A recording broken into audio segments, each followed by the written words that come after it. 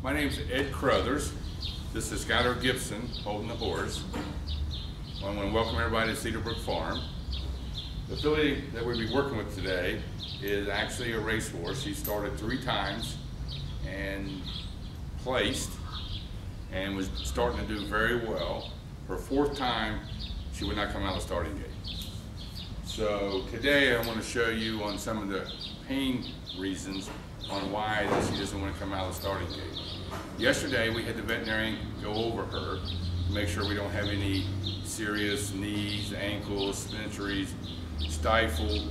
The only thing he came up with was a little on the right stifle, but pretty much there's nothing to do. There's no reason to inject her. She doesn't have anything that serious. But I'm going to go over today and possibly do some body adjustments and maybe find out the reason why she ain't coming out of the starting gate.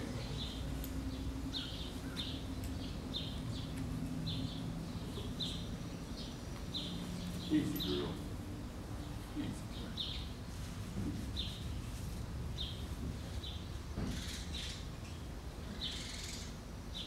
You can see some of the flinching here when I'm pushing down the neck.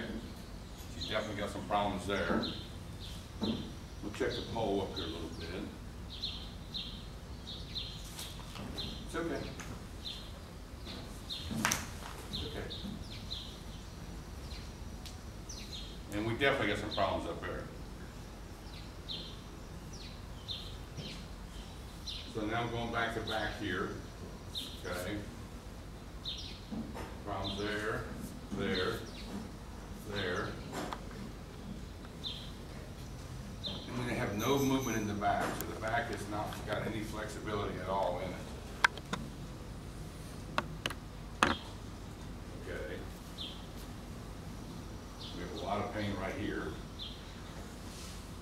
And we're going to go down the rib cage here. Right there.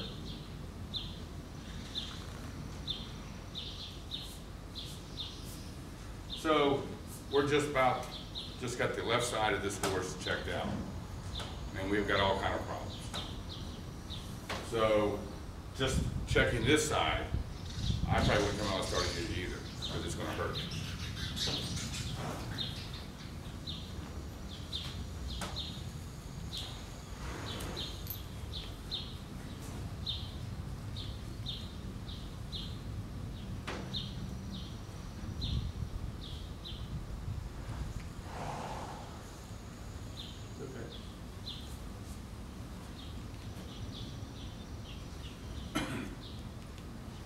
And you see, I use a little stick. It's just nothing fancy, anything. It just helps me locate the pain area.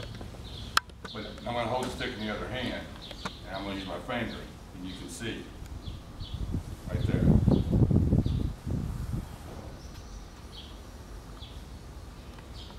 It's all right, girl. The thing of it is, too, it's hard to ask her to sit here and let me probe around and make her hurt. Okay, so we got something still over here. Actually, it looks like a rib's out right here. You can see kind of flinching when I'm pushing on that rib, and we have a little inflammation right here. Okay, that's enough. Yeah, she has actually a rib right here out. And okay, now of course we get back here, right there.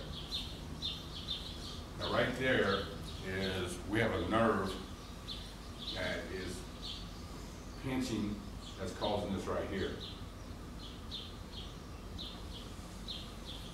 So I'm going to go back and fix and show you the difference when I palpate these places again.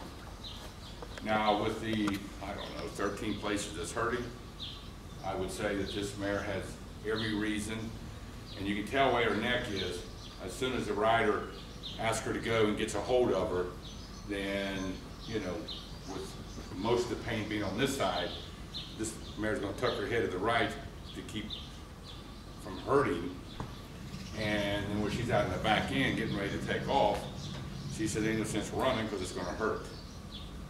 So even as she has no physical knee, ankles, her feet don't bother her, hocks don't bother her, like I said, the vet palpated everything. one stifle over a little bit, has a tiny bit of fluid, but he says there's nothing to do. It's, you know, nothing wrong with that. And the suspensory, just a little bit of thickness of one area, which he said is so minor, there ain't even reason to talk about it. But the thing about it is, just because everything down below is okay, that doesn't mean you don't have problems above. And the problems above can cause all these disrespect. They can cause this, don't want to do this, don't want to do that, rear up, buck, kick, bite you, you know, all these disrespectful things our horses are doing. 90% of it is all caused of what you just seen touching this mare. And she hurts in several places. So she has the right of saying, refusing to come out and run and hurt. And it's no different than us. If our back hurts, we stay home, take medication, and lay on the couch. So I'm gonna go back to the other side here and start adjusting and see if I can fix some of these areas. It's okay.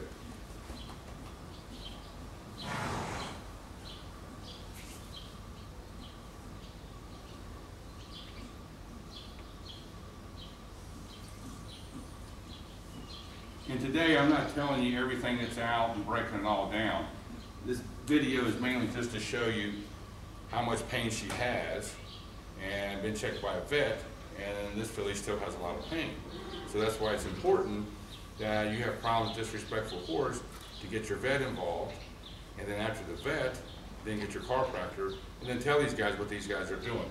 You see her licking there. I'd release this one vertebrae here that was hurting her, and then as soon as it releases, she'll start licking and start feeling a little bit better.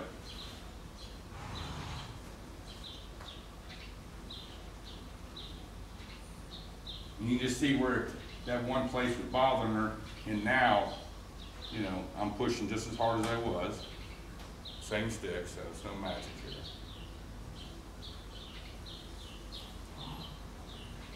Now I'm going to fix her pole. You can see her kind of tilts her head to the right. She likes to stay. It's more comfortable with her head just leaning that way, taking pressure off up there. But since that area is really bothering her, I'm going to get it adjusted so she'll be more comfortable when I adjust the rest of it.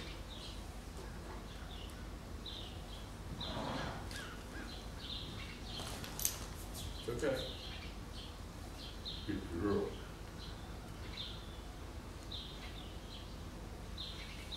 I know, you got it all the way.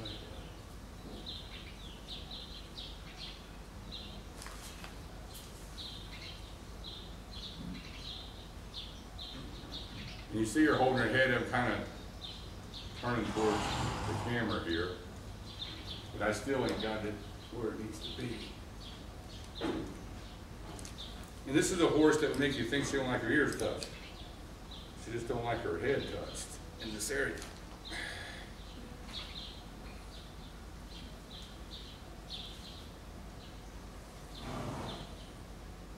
Good, yeah.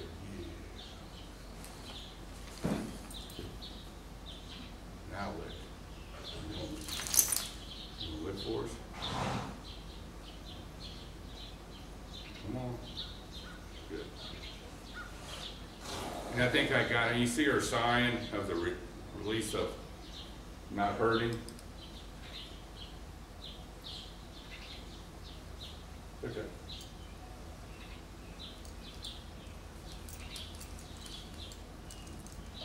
And the other thing too, when you fix some of these problems, where it's been hurting for a while, you know, it takes a few minutes and sometimes takes a couple times to get them to understand that it doesn't hurt anymore. And I know everybody's seen a person that's had a broken leg, the cast is off and they're still limping just because of habit and because of wearing the cast for so long. And now she's starting to relax and let me palpate up here and starting to realize it's not hurting. So when I'm pushing up here, it doesn't hurt, so there's no sense to have a reaction and throw her head around. I still got a little bit more movement to do up here, but I'll come back to that. And you'll see her get a lot more comfortable. That was one of the spots that really bothered her a whole bunch, and the main reason is because when you're holding her and head goes to the right, takes pressure off of that place everywhere it hurts. But when we hold, we always tilt them to the left because we're on this side here. And you'll see her head start dropping down, and she'll start feeling a whole lot better.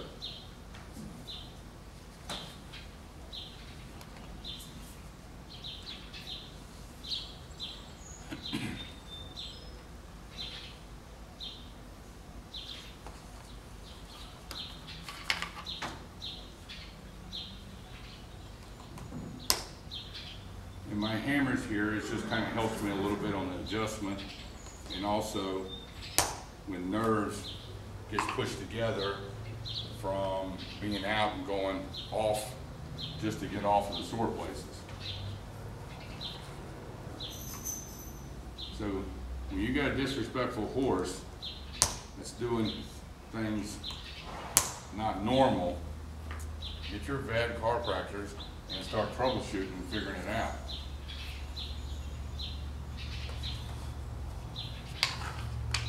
Right here. Okay, which is kind of hard to see, but this pelvic, her pelvic on this side here is down probably a ½ inch to maybe even a little more. So what I'm going to do is just the pelvic. A lot of times this happens from them going and putting more weight on different areas and getting the pelvic tilted in there a little bit, from compensating from other pain issues.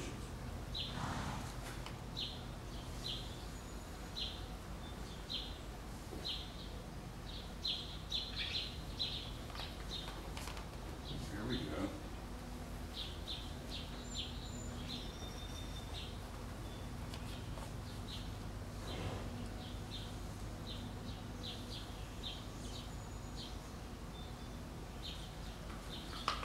Just lining her pelvic up helped a bunch on some of the discomfort when I was palpating back here.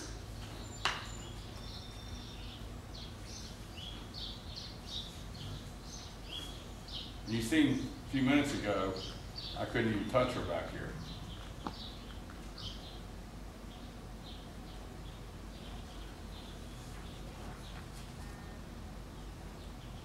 Now we have a little more give to her spine here than we had when I first started. It's actually moving a little bit.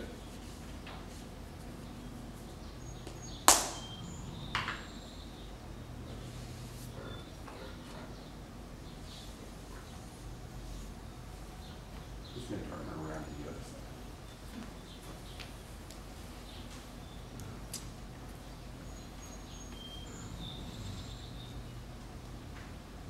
And you can see right here. She said, keep pushing, it hurts. That's about like having a sore finger and somebody walking down and let me see, and you let them see, and they squeeze it real hard. And when you jerk away, you don't let them do it the second time. You're okay. You're okay.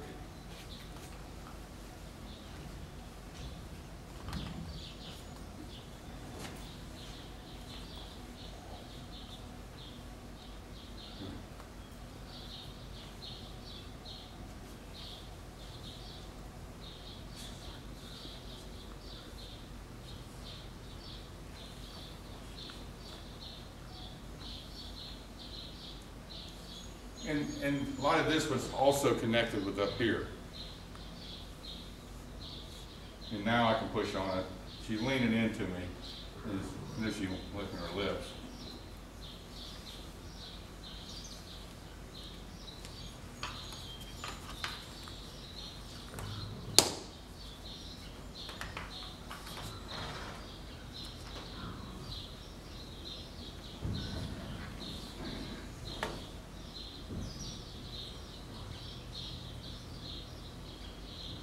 You can see here.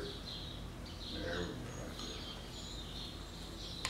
there. So in my honest opinion, with all this stuff that's going on with her, I wouldn't get out of the starting gate either. So now, my guess, when she goes to starting gate, will she come out? Yeah, she'll come out. But she has no reason to stay in there when not everybody's taking off. And she's not going to have the pain. But still, you have to do a little therapy with her for a little while to let her know that all these places are gone. And it doesn't hurt. She can move like she's supposed to.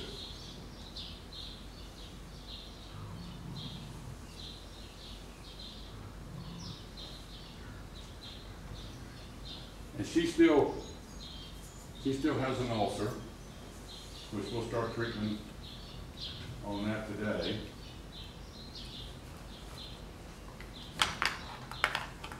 Good girl.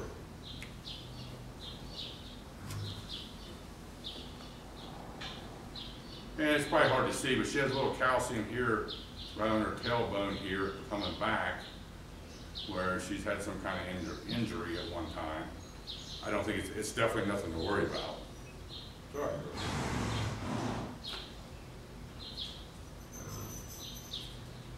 Okay, let's see how we're doing up here, huh?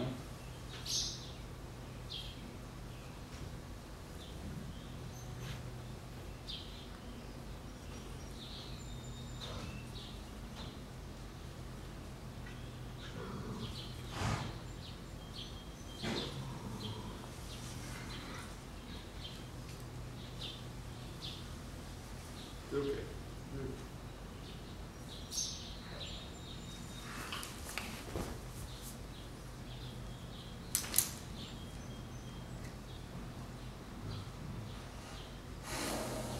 Better?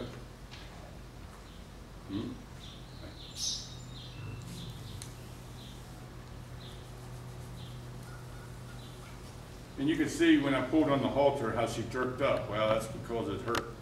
It's been hurting, and she's still a little bit sensitive here. But in her mind, it hurts. So they're still going to have a reaction on the spot that was really bad. See, now she's bringing her head down, getting away from the pressure. But as soon as Skylar pulled on the halter, she had that little whip deal because it hurt when you pulled on the halter before. One more thing here. This is nothing fancy. This is actually a paint roller, and it does not hurt. A lot of times you got horses with a few problems, you can go in here and do this and loosen the muscles up. And like this mare, of course from training, but her muscles are all really tight for the way that she had to kind of go like this and everything to stay off all the soreness that she had on top.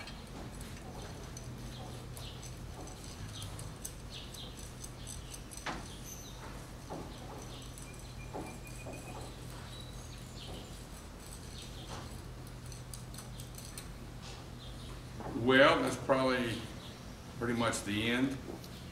Always remember, I know that some of the stuff you've seen here, the pain, and then all of a sudden when I palpate it's gone, kind of looks magical, which it's not. But those pain issues definitely bothered her a whole bunch. The reason why she's not coming out of the starting gate and not putting 100%. So it's no different than having a toothache, a sore toe, and a stomach ache. All those problems ain't much, but that's enough to put us all on the couch. So check everybody later.